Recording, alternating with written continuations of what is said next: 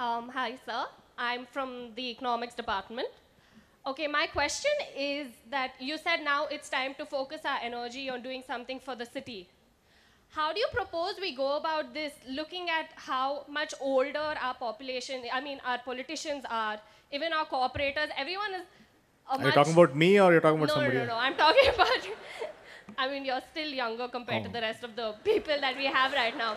But I how do guess. you propose that we I get guess the in youth involved and bring about these changes while having, politicians who work in a sort of different way than the rest of the youth or the population in our city, or even for that matter in our state works?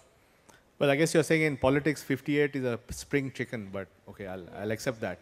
Well, I think, I fully understand that. I think if my goal is to really create a platform and a model which is far more inclusive, which brings everybody on board, which takes their opinions, which uses the power of modern technology to create a platform where everybody can contribute ideas or contribute their thinking, use the feedback from people to get a pulse of what really matters to them. So instead of my saying this is a priority, I'll wait to hear from, a lack of people as to what their priorities are.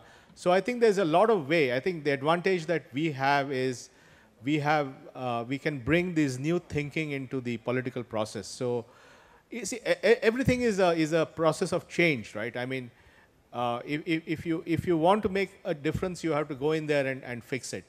I don't belong to the school of thought which believes that you solve something by criticizing it from the outside. Criticizing from the outside is not a big deal.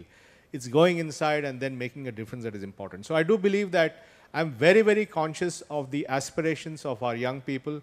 I'm acutely aware of what they want to achieve, and I'm very concerned about the fact that if we don't do things right, we'll dash their hopes. So I'm absolutely clear that I will seek the inputs from young people like you in whatever I do.